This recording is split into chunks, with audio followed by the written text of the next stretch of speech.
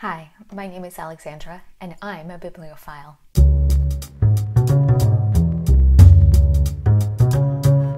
Welcome back to a lovely jaunt where we read better, not more. Today I'm filming with my puppies in my library, so you may see them sleeping in the background or moving around or something like that. So hopefully they won't bother us too much. So you made it! We are now actually digging into the contents of the Iliad.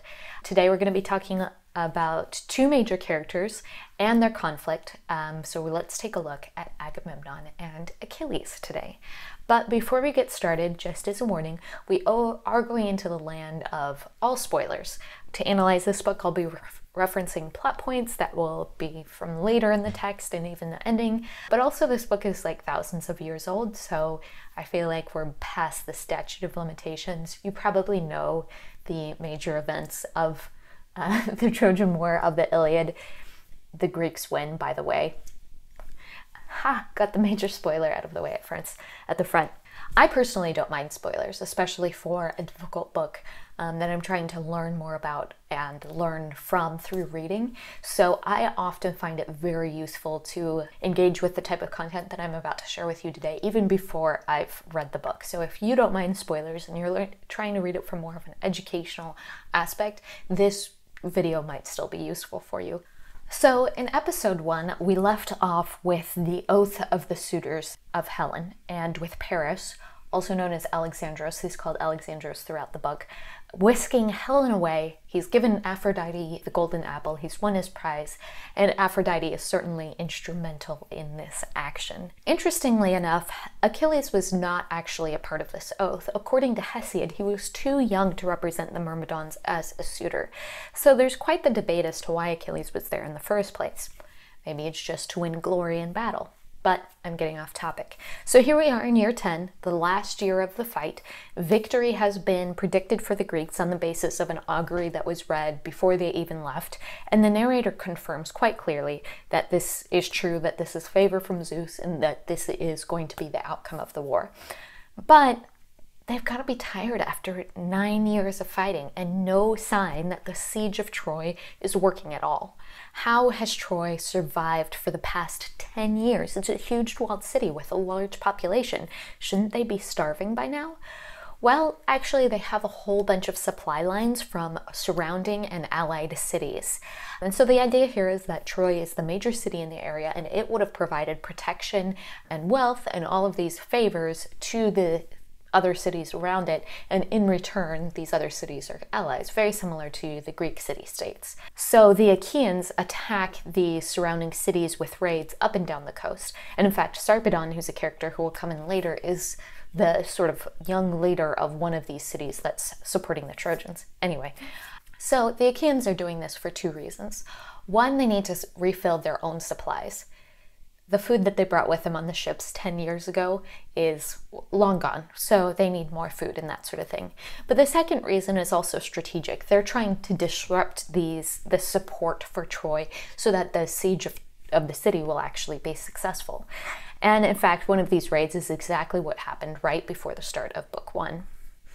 They also bring back women prisoners as part of their spoils of war, namely two ladies named Chryseis and Briseis. And again, the fact that their names are rhyming and so similar really indicates and is a pattern of that oral tradition, but also that mythological kind of aspect to the story. Anyway, Agamemnon takes Chryseis and Achilles is awarded Briseis. So now let's take a minute to talk about the concept of honor in battle. So the Greek word for this is actually time. The spoils of war are a physical representation of the honor that they have. So that's why you will see a big emphasis on the different heroes trying to take like the armor from the bodies of those whom they've killed. It's basically a trophy. It's basically symbolic of this hypothetical, intangible honor that they have. Now, the traditional view is that the person who has the most honor, and therefore should get the most honors / time / spoils, is the person in highest authority, in this case Agamemnon. But why is Agamemnon the leader of everyone in the first place? Shouldn't it be Menelaus? It's his wife, after all, that they're fighting to retrieve and bring back. Well, throughout the Iliad, you'll see Agamemnon and Menelaus referred to as the Atrides. This is because they are the two sons of Atreus. They each took part of the kingdom to rule it, but Agamemnon, being the older of the two, is the primary leader. We also get the sense that Agamemnon rules like the bigger section, the more important area perhaps, and I believe he brought the most troops with him as well. Now, unfortunately for Agamemnon, the father of Chryseis, the girl that he took, is Chryse, and he is a priest to Apollo. And Apollo is already on the side of the Trojans, so Chryse sails to the camp of the Achaeans, which is putting himself in a very vulnerable position. They could just kill him if they wanted to. And he comes with treasure. They could just steal that if they wanted to. And he begs to have his daughter returned to him. He's even willing to ransom her back. Agamemnon does not agree to do this, and that flies in the face of the traditional and proper behavior. The proper behavior is for Agamemnon to honor this request. And throughout the Iliad, we will see Agamemnon be an insecure and wavering leader. His communication is not clear for the men who follow him. He is run away by his emotions. Frequently, he waffles from one position to another in a single speech. Odysseus and others have to kind of come alongside him to temper his bad leadership and really bad communication. And this is just another example of that. Agamemnon holds fast to his own desires as a show of strength when clemency is appropriate. And this is a mistake that he makes a lot. He has a hard time differentiating between those two alternatives and when it's better to do one rather than the other. So Chryse, this priest to Apollo, prays destruction on the Achaeans, and Apollo is only too happy to oblige. He sends a supernatural plague that strikes the Achaean soldiers. Before we move on with the plot at this point, I actually want to give a couple examples of Agamemnon's bad leadership, because I think it really helps explain the debate between himself and Achilles and why Achilles reacts the way that he does. So, for example, in Book 3, Agamemnon is spurred on by the gods to get the Achaeans ready to fight. So he's basically been sent a prophetic dream. It ends up being a false dream, but he believes that it's a true dream, that they're gonna go out and fight today and have victory today. So he holds a council of his major leaders, Odysseus, Idomeneus, Diomedes, all these guys, and he gets them to march out their troops, line them up, and Agamemnon dives into a speech, and he says, "Pack everything up, boys, let's go home. We miss our wives, we miss our own beds. Clearly Zeus is going against us now. Let's just give up." And I'm not exactly sure why Agamemnon does this. I don't know if he's looking for the men to kind of fire back and reply like, "No, like, we know that we're going to win this battle, like, let's go fight," and kind of like naysay him. But he's clearly disappointed when the soldiers take him at face value and they're like, "Okay, great, let's go home. You're right, I am tired of fighting." Athena has to intervene. She literally is walking among all of the leaders of the Greek troops and gets them to fire up their troops again, get them back in line. Agamemnon gives a second speech, "Let's go fight," more of a rah-rah, the speech that you think you should give in that situation.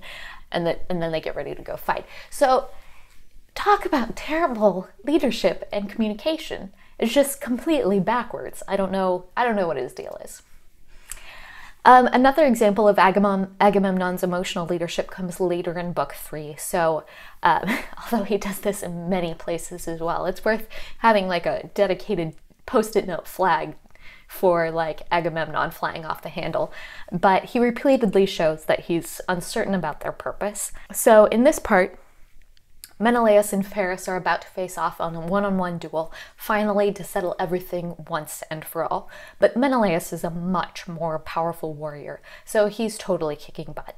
Aphrodite has to intervene to save her favored Paris. She whisks him away to Helen's bedroom for lovemaking. Not kidding. The message here is like, stick to what you're good at, Paris. Like, not so good at the fighting, definitely much better at the seducing of women. So Menelaus is like in the middle of this like duel area like by himself because Paris has just disappeared. So he starts walking back to like his fellow Greek lines that have like sat up to watch this duel. And right as he was like walking back, a Trojan knocks an arrow and shoots him, and it strikes him. and he begins bleeding. So Agamemnon launches into this woeful speech. We were promised victory, but clearly Zeus has gone back in his word. After you die here, I promise that we won't leave until we've won. But then he goes on to say the exact opposite. We might as well go home because we're never going to win anyway. And he talks for like 2 pages straight. Finally, Menelaus has to stop him and be like, dude, calm down. I'm fine. I'm cut. I'm going to get this stitched up, but like, I'm not going to die. It's not a major thing. And so it's actually pretty hilarious to watch Agamemnon kind of like constantly pinging the like drama queen meter, me, like way over here. Okay, so back to the setup. 9 days pass. On the 10th day, Achilles is sick of it, and he calls a council of the major leaders to figure out what is going on so that they can get rid of this plague. Notice that there's like a little microcosm, macrocosm parallel here. We've got 9 days, and then the 10th day, we've got 9 years, and then the 10th year. So this plague is really a microcosm of the troubles that they've had throughout the first 9 years of fighting, frankly. Of course, the seer is called, and it is determined that Agamemnon has to send back Chryseis away and perform hecatombs, which are like the big major animal sacrifices that the Greeks perform, to Apollo to appease him. And this is what Agamemnon, precisely what he does not want to happen. To have the physical manifestation of his authority taken from him is to challenge that authority. That's symbolically what that represents. So he wants his girl replaced, and replaced immediately. He decides to take Briseis, Achilles' girl. Well, Achilles is the one who brought up the debate, who's forced, Agamemnon to look guilty, admit his guilt, even if he's not going to apologize for it, and very easy target for Agamemnon. Now, Achilles thinks that he deserves the spoils of war based on merit. He is the most powerful fighter the Greeks have. He earned her by his excellence in battle. So he doesn't appreciate the insult that is singling him out as the one to ultimately lose the honor, when he's the one who's like, hey man, I'm just trying to get us to win, and I'm the one who does this most effectively. You're the one who messed up when you defied Chryse, this priest of Apollo. Achilles and Agamemnon are never going to see eye to eye on this issue. Agamemnon is always going to make the positional argument. He deserves it based on his position of authority. And Achilles is always going to make the meritorious argument. He deserves it based on the fact that he's the best. But Agamemnon sends Chryseis away. He takes Briseis from Achilles, so Achilles refuses to fight until they apologize. The rest of the poem is based on this. It's based on Achilles not fighting. There's machinations among the gods. There's different heroes who are given excellence in fighting. There's night raids in various battles. But at the end of the day, it's all about the inaction of Achilles. Now, some people characterize Achilles as sort of like this whiny teenager-y brat, like his ice cream was taken away and he doesn't like it. I don't quite see him that way. As a backdrop to all of Achilles' actions, we have a prophecy about him. If he fights in this war, he will win eternal glory for himself. Indeed, we're still talking about him today. But he will die. If he refrains from fighting, he will live a long and peaceful life as the king of the Myrmidons. So I can imagine Achilles constantly holding this in and rolling this over in his mind. Is it worth it to prove to everyone what they already know, that I'm the best? Well, it's not worth it if you're fighting for glory, and that glory is constantly taken from you by an insecure king who is always waffling back and forth in his leadership. So he prays to his mother, the goddess Thetis, whose divine wedding kicked this whole thing off. He asks her to have the gods turn the battle in favor of the Trojans so that the Achaeans will finally come to him and apologize and ask him to come fight and realize their mistake, etc., etc. So off Thetis goes. But one character trait that is consistent throughout with Achilles is his anger. Now, a lot of people will say, like, oh, that's emotion, that can't be a character trait. Okay, well, he has a bad temper then. That's his character trait. The opening lines of the poem tell us that this whole story is about the rage of Achilles. Whether righteous or unrighteous, Achilles gets mad and he stays mad. If he's not mad at Agamemnon, then he transfers the focus of his rage to Hector. And even after he's killed Hector, he still has rage focused on Hector. But Achilles is not just a man filled with fury. He's also really a gentleman warrior. We see that he's proficient on the lyre and with singing. He's courteous to his guests, showing great hospitality, which is a very high mark of morality, of proper behavior, of being a good person. Hospitality is just a huge ethic at this time. He's courteous during the games. He really does everything properly. And then he's also quite tragic, so he truly sorrows over the death of Patroclus. He is keenly aware of his own tragedy, being blessed with this profound greatness in the one thing that the Greeks prized above everything else, only to know that it's the one thing that's going to kill him. This story may be about his anger, but it is also the tragedy of Achilles. And that's all that I have for you today. Let me know what you think of these two characters and the debate that sets off the start of this story. Am I being too harsh on Agamemnon as casting him as this insecure and emotional leader? Do you see him that way? Am I being too sympathetic to Achilles, casting him as this tragic hero? I'd love to know your thoughts. Comment down below. And until next time, I'm Alexandra, and I'm still a bibliophile.